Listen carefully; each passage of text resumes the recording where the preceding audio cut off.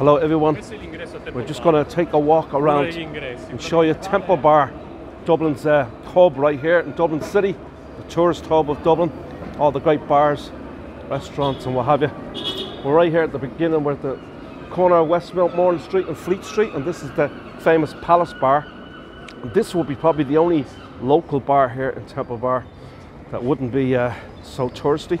Mostly a lot of locals, real famous bar, dating back over, celebrating 200 years this year. So pretty old bar, famous for a lot of literary folk, as the Irish Times building is just down the street, so a lot of journalists, so forth. There's a really great pub, great traditional pub, 200 years old this year. Great pub. So we'll move on, folks, and continue on up Temple Bar. I'm in the street right here, so hope I don't get run down, so I just might have to move over a little bit. A lot of hotels in this area as well. There's the Temple Bar Hotel right there on your right. So Temple Bar, the area is named after Sir William Temple. Came here in 1599 from England. This whole area would have been part of his gardens, his estate, if you like. He was the provost of Trinity College from 1607 right up until his death in 1627. We have our very own, obviously, Hard Rock Cafe right here in Temple Bar. Been here a long time, and great restaurant, great food. Lots and lots of Irish gift shops in the area here. This is probably the most popular of them, Carol's Irish Gifts. They're all over the place. They probably have about 10 locations in Dublin alone. Thunder Road Cafe, another great cafe. Another hotel right here at the Morgan. And some great street art right here in this building. How's it going, boss? And we're coming up to another, actually all the bars around here are pretty famous, including this one right here with all the flags outside. This is St. John Gogarty's, and Oliver St. John Gogarty. He was named after a writer. He was a writer, a poet, politician, an actor. Oliver St. John Gogarty. He's also a great friend of, well, at one time he was a friend of James Joyce. And James Joyce actually put him in as a character called Buck Mulligan in the first chapter of Ulysses. So Oliver St. John Gogarty is another great pub. Obviously great music in all these pubs as well. So most of these pubs in this area will have music all day long, from early in the morning, more or less about 11 a.m. in the morning, right up until 2-3 o'clock in the morning. Let's see what these guys are like. This is Oliver St. John Gogarty's.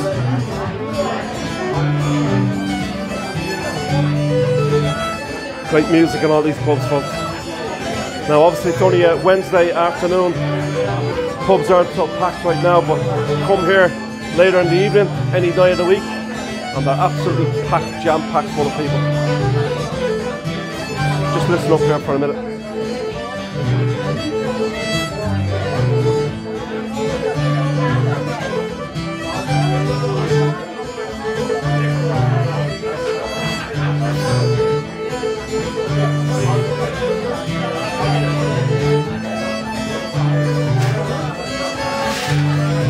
Good old trad, traditional Irish music in most of these pubs throughout the day.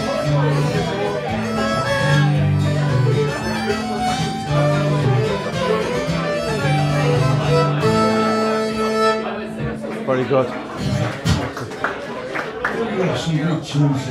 Thank you. Just thought I'd let you listen to a little bit of music there, folks. This is another great pub right here, the Old Dubliner. Not even open yet. But another famous pub, music all day long. This is the Gallagher's Boxty House right here, with great traditional Irish food. Galaxy Boxty House. Great restaurant to come if you want the traditional Irish food. I'll show you the menu here in the window. So you got the old Irish boxy dishes, which is like a potato done grilled or so forth.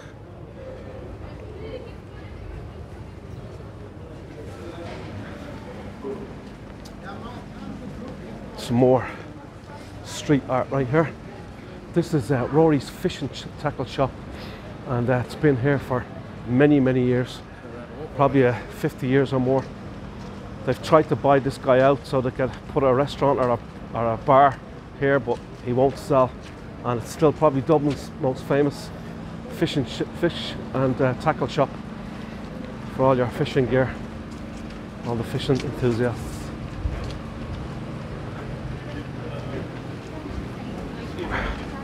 They've been working on this square for a long time right here, and building here, but don't know why they've taken so long. It's probably about 6 months we've been working here. As we walk up here, we've got lots of great side streets off of the main street of Fleet Street and Temple Bar. Lots of great side streets, as I say. Also, once again, full of great pubs. This is the Badass Cafe. I'm not sure how much truth is to this, but supposedly